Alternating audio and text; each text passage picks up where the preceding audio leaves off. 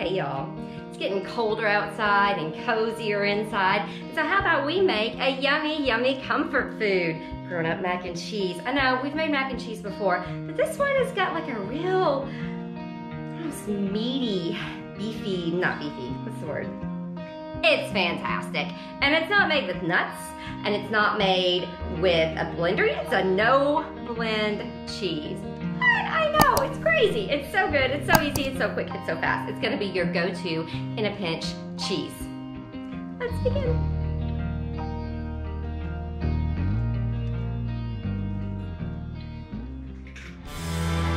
Hey y'all, how about today? Plant-based foodies.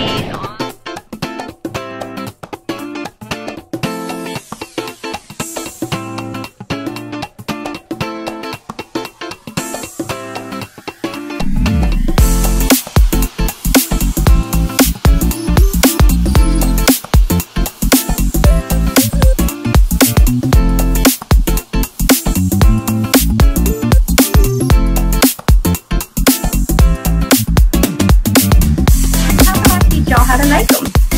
Let's begin.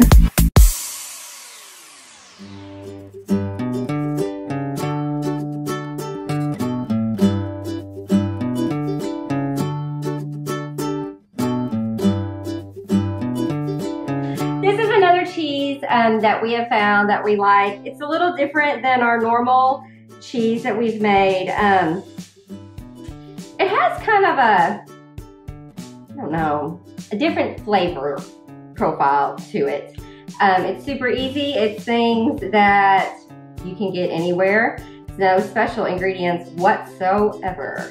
And so to begin with, you're gonna take 1 can of the Thai Kitchen full fat coconut milk, okay? So not the coconut milk that you get like where the soy milk and the, I don't know, oat milk and all that stuff is. So 1 can of this. To that, you're going to add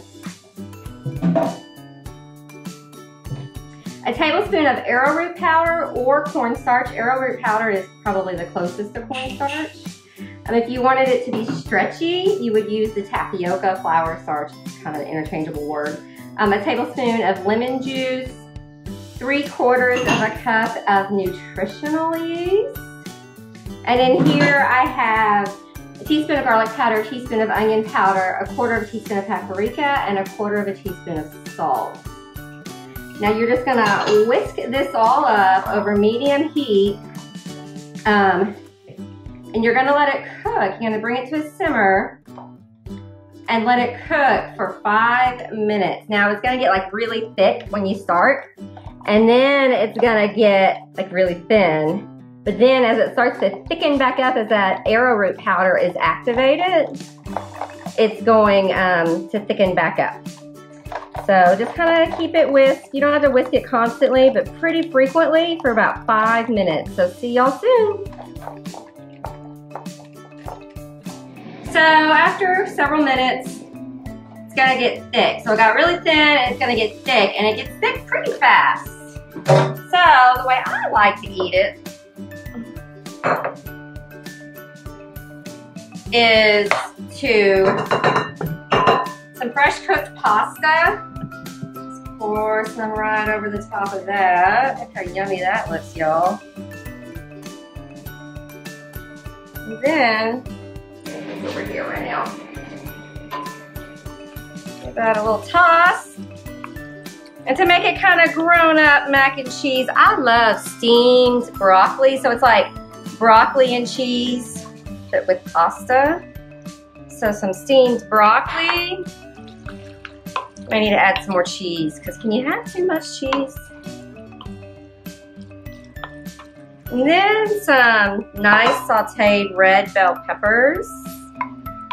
Go in. A little bit of Tony's, because y'all know I add Tony's to like everything.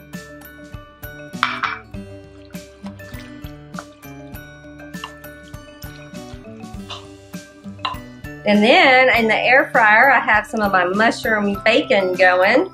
Top it with some of that, and you get some extra saltiness. But there you have your grown-up macaroni cheese that is plant-based, whole food, oil-free, and it's so good! So be sure to like and subscribe and share and be blessed, y'all. Bye.